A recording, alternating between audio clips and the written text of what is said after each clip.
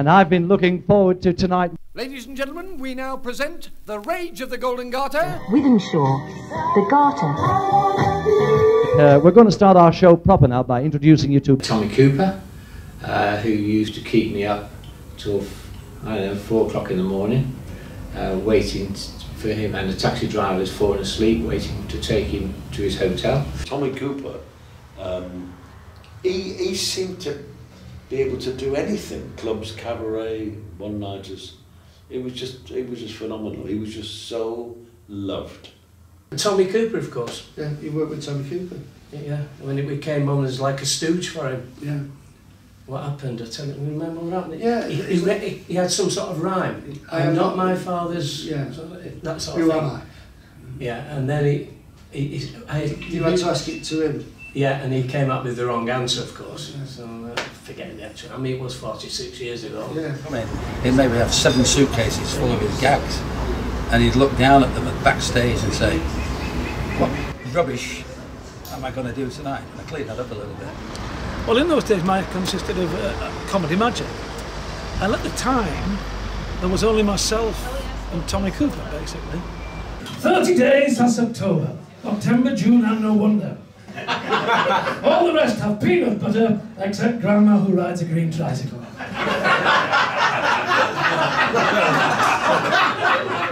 Now there's lots of magicians, lots of comedy magic. A friend of mine made love to a horse. I said, "What was it like?" He said,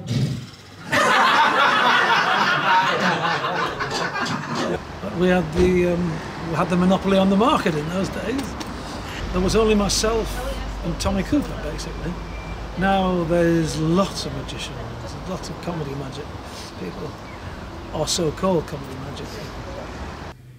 I remember one night where I think Malcolm Allison came in and he asked whether he could see Tommy Cooper, meet Tommy Cooper. So they said, yeah, absolutely, if he wants to come up afterwards. And so kept Malcolm Allison back, and he took him up to the room and left him with his friends talking to Tommy Cooper.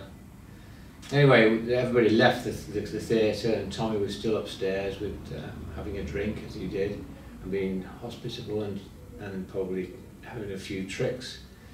When I knocked the door, because everybody had gone except the night watchman, and Tommy opened the door and he said, "What do you want?" I said, "I just thought I'd just pop up and see if because everybody's gone from the club now."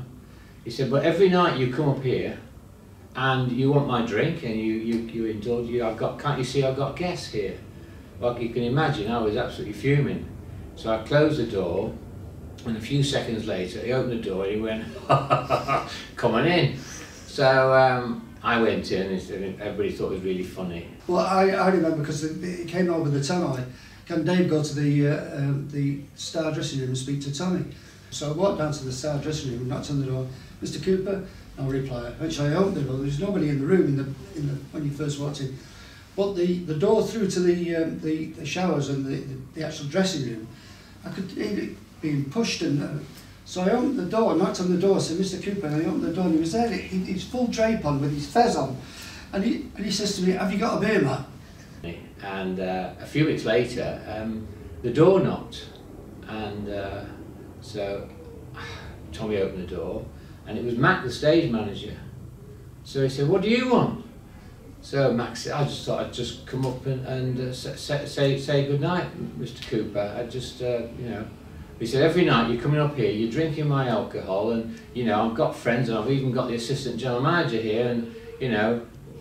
So Mac kind of went away and come. That was it. So he said, so he opened the door again to Tommy Cooper and said, "Come in." You know, it's a bit of a joke. Anyway, then we had Ian McGowan. The job I did at the Golden Garter was stage manager. Who then? And he knocked at the door, and it was exactly the same process. And that's a vivid memory of that particular night, how funny the guy was, and also, but he used to do all kinds of tricks, and used to prepare tricks for the stage management and the management after hours, and it was just fascinating. And one particular time, he asked Howard and myself, would we teach him the Sheik of Arabi and the ukulele? We went up to his dressing room after he was finished his act, and all he's got on is a pair of boxer shorts, polka dot, I think, black socks and suspenders, and we just burst out laughing when he opened the door. I mean, it was hilarious. And then we sat down and he's got his ukulele. He said, here's a ukulele, teach me. Well, he had fingers like a bunch of bananas, and there was no way he's ever going to play a violin, a ukulele, or any string instrument. And he said, oh, right, well, we'll forget that one. Thanks very much. The only problem with Tommy Cooper is he did like his bottle of gin, and 2 or 3 of them, I'm afraid. To get him on stage was an absolute nightmare. The stage managers and ourselves always used to put the clocks back an hour, so it all looked like it was much earlier. We had to pick him up from the station. He missed the station completely and went on to do his show in a completely different town. So eventually we did pick him up and brought him back to the Golden Garter. We got him on stage about an hour late.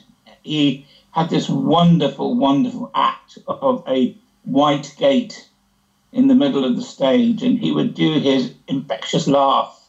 He would then walk on stage, walk through the white gate, and then walk back off stage again, and that was it, to the hilarity of the audience.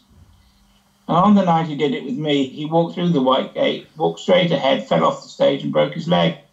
So we had to call the ambulance, we had to cart him away. And that was my first experience, if you like, of Mr. Cooper, live on stage. And we had to give everybody tickets for another show because obviously we didn't have a top of the bill. 12 months later, once his leg had been fixed, I met him again at the night out in Birmingham, which I was running at the time. And he said to me, he wanted to see me, he said, do I know a person called Paul Lillicrap? And I remember the manager there, his name was Paul Lillicrap. I know, great name, but that was his name. Do I know a person called Paul Lillicrap? And I said, no, I've never heard of him. And he said, well, this guy's suing me for falling off the stage at the Golden Garter. I said, oh, I can't believe anybody would do that, Mr. Cooper. And with that, exited his dressing room fairly quickly. But what a character. Tommy Cooper. Yeah, he did a very long show.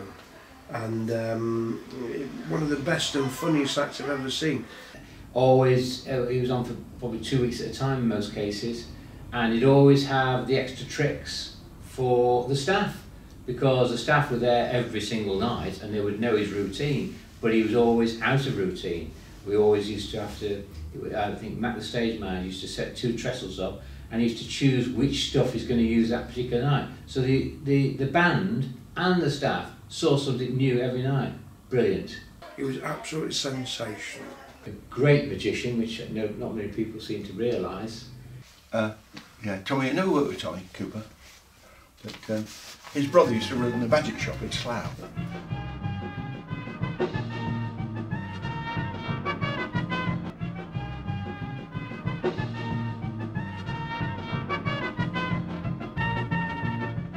Lovely.